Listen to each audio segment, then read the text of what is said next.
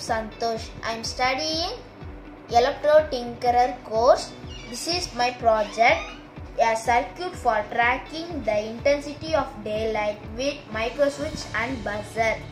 The needed materials are power distributor, LDR module, 3 lights module, a microswitch module and a buzzer module. First of all, what is introduction of all modules I will give. What is LDR? LDR that converts light energy into electrical energy. LED is to convert electrical energy into light energy.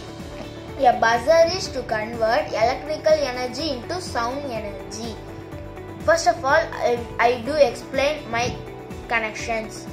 First of all, to take red wires and then connect one in the plus 5 volt of the LDR module and another in the third LED's positive, and then take one red wire and then connect with the 5 volt and the first LED's positive.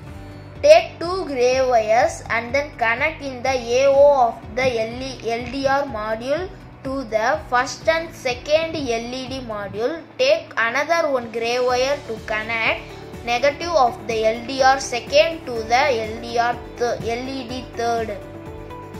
Take a black wire to ground in the LDR module to the negative of the power distributor. Now it's completed. We can check its work or not.